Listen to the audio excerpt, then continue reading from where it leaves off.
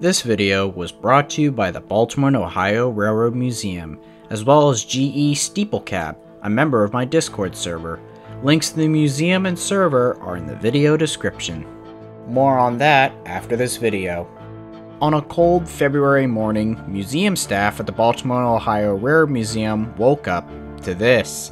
The roof of the roundhouse mostly gone, as tons of inches of snow had dumped all across the Baltimore area from a previous blizzard.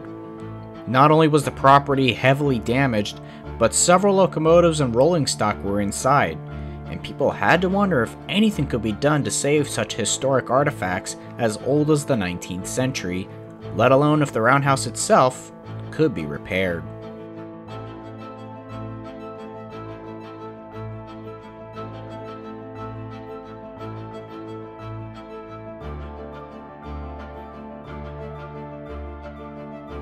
The Baltimore, Ohio Railroad Museum sits on what was once the old Montclair station and adjacent roundhouse. It retains 40 acres of the B&O sprawling Montclair shop site, which is where, in 1829, the Baltimore, Ohio began America's first railroad and oldest railroad manufacturing complex in the United States. It is also said to be the birthplace of American railroading, as the site of the first regular passenger service in the United States, beginning on May 22, 1830.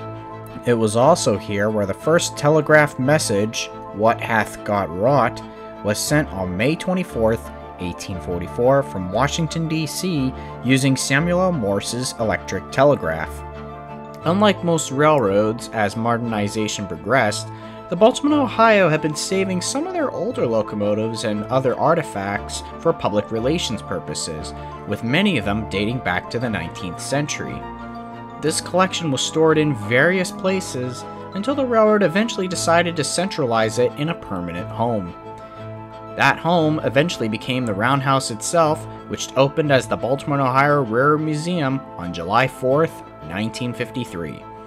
The roundhouse not only served as the home of many historical locomotives, rolling stock, and artifacts, but also as the main entrance to the museum, and the adjacent North Car shops also housed more artifacts. Some of the artifacts hosted in the museum include, but not limited to, the Baltimore, Ohio William Mason, an 1856 built 440, famous for its appearance in the Great Locomotive Chase and later Wild Wild West, a 1927 replica of the Baltimore, Ohio Tom Thumb, one of the first operational steam locomotives in the country, Baltimore, Ohio 260-600, J.C. Davis, built at Montclair in 1875, which won the first prize in the 1876 Centennial Exposition, C&J Box Cab 1000, the first commercially successful diesel locomotive built in 1925, and many, many more. The roundhouse contains 22 bays with a turntable in the middle. Surrounding that is 22 brick wall panels forming a 240 feet diameter outer circle and a 100 feet inner circle formed by the 22 iron support beams that align radially with the exterior walls, although that said outer circle was more like a 22-sided pentagon or an icosahedron. The roof begins at the top of the exterior walls and rises upward at a 2 horizontal to 1 vertical slope to intersect with the columns at around 62 feet above the floor. From there, an 18-foot tall exterior wall within the circular plane of the columns forms, which makes up the clear story. This contains windows that serve to ventilate the building and provide natural illumination inside. At the top of the clear story wall, 80 feet above the floor, is the upper roof. It rises at the same vertical and horizontal slope for another 15 feet to a timber compression ring that provides support not just for the top of the upper roof, but a 26 feet diameter wooden structure known as the lantern, which contains more windows for lighting and ventilation, hence its name. Finally on top is the dome cap of the lantern that seals the structure and is 122 feet above the ground. For decades, this roof safely protected the locomotives and other artifacts below safe from the elements. That is, until one day.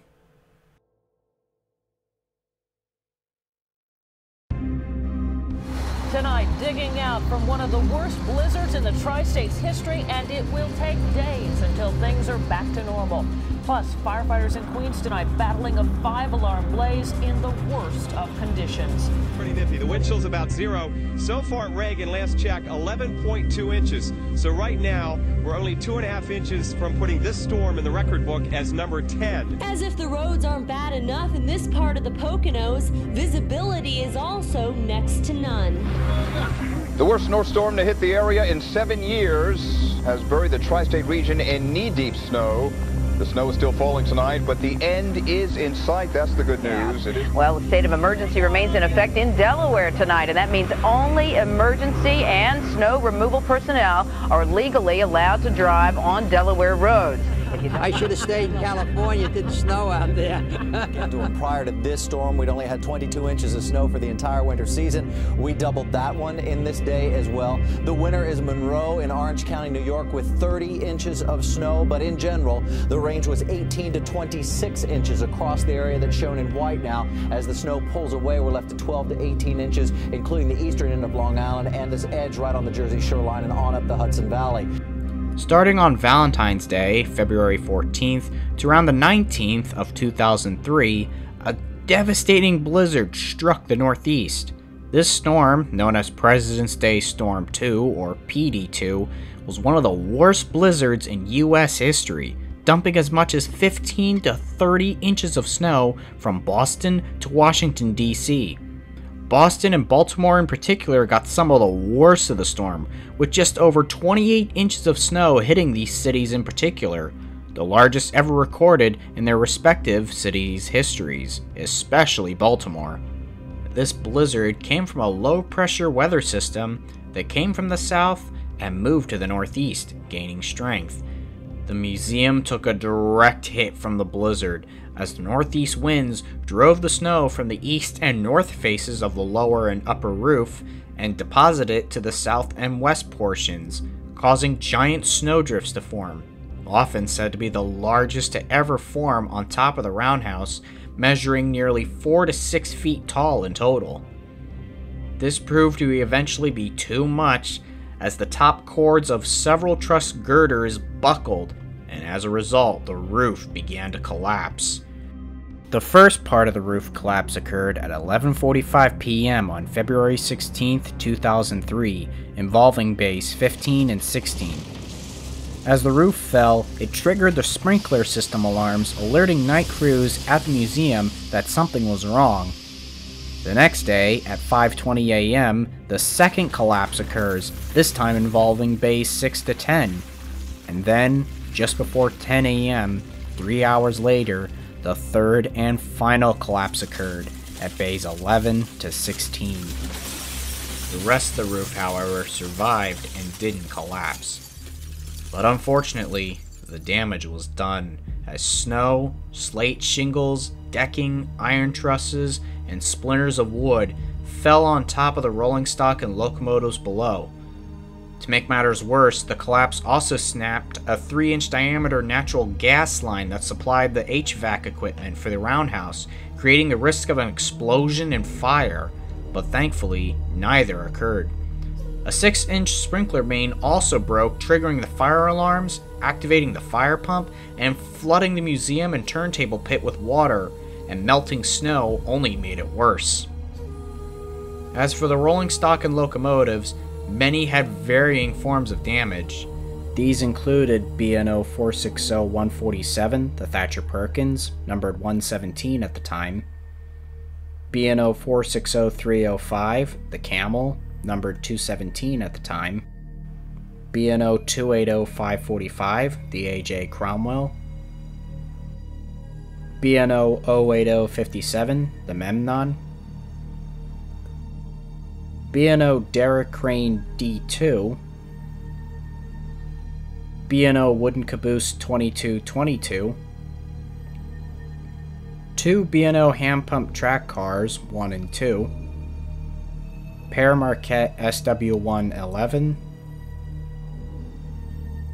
B&O Iron Boxcar 17,000, St. Elizabeth No. 4, nicknamed Little Lizzie,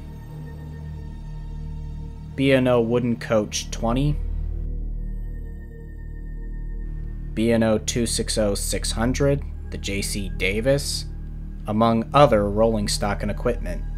A total of approximately 18 displays. The sight of the damage was certainly sobering as it was catastrophic.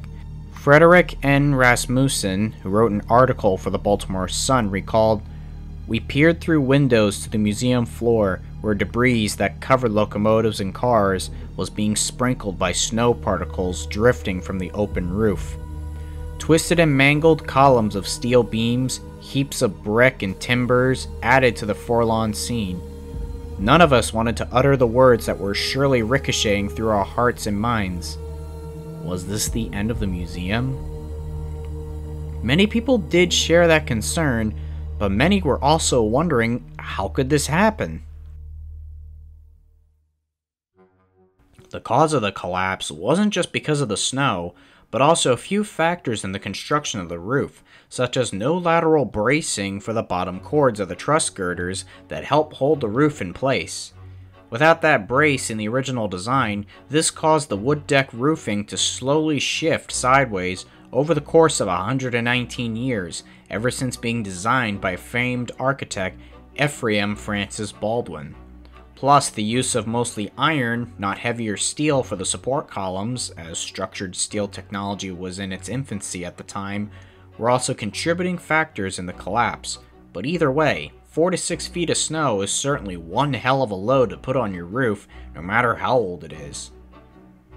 After the collapse, in order to hold up the structure to prevent further damage, temporary shoring towers and hold-down cables were installed to hold the structure in place, along with temporary bracing wires, wall braces, and removing the windows in the lantern to reduce wind pressure, especially with more high winds on the way after the collapse.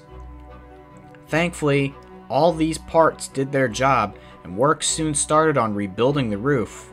However, even the surviving roof panels had to be taken apart, so plywood scaffolding and plexiglass shields were erected to shield the locomotives still inside. Once the new roof, including building a new lantern, was hoisted up, work started on restoring the damaged displays. Unfortunately, some wooden rolling stock were a total loss, as it'd be impossible to restore them without making them mere replicas. One of these casualties was B&O Coach number 20, as it was nearly totally destroyed in the collapse.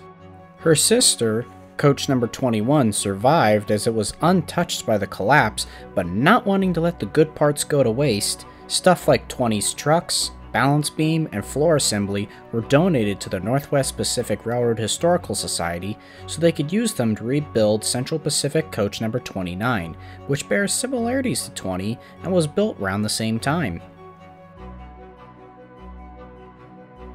In terms of locomotives though, pretty much all of them were restored to their former glory, even 600, who was the main casualty in the incident and suffered some of the worst damage. Well, mostly original. B&O 217, the Camel, was renumbered to 305, and Thatcher Perkins was renumbered from 117 to 147, its original number, funny enough.